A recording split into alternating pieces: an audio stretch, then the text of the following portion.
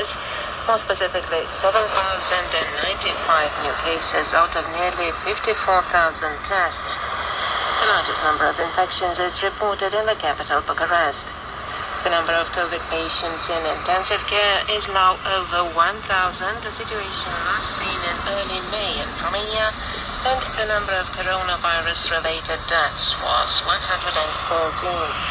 Over 300 towns in the country are now on the red list of places where the infection rate is over 3 per thousand. We have more on this after the news. The COVID digital certificate remains a requirement for access to indoor events in places where infection rates are over 3 per thousand, and it will be compulsory for children over 12 instead of over 6 as originally stipulated. Another measure allows businesses to stay open after 6 p.m. in places with infection rates between 3 and 6 per thousand. A night curfew will be in place over weekends wherever the infection rate is over 6 per thousand, and throughout the week in places with infection rates above 7.5 per thousand.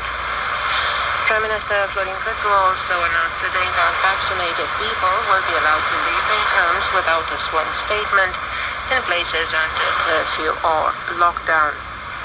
Meanwhile, an emergency order on the COVID digital certificate has been endorsed by the Senate and is next to be discussed in the Chamber of Deputies.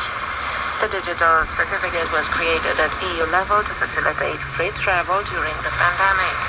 The document, which includes a QR code, certifies that the holder has been vaccinated, recovered from the disease, or tested negative for COVID.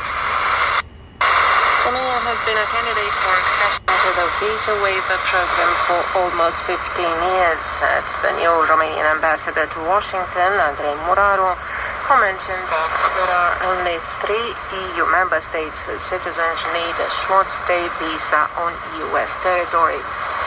According to Andrei Muraru, the visa rejection rate is currently at a fairly high level, around 10%, but he pointed out that Romania and U.S. authorities are working to bring it down to the maximum 3% allowed for the visa waiver.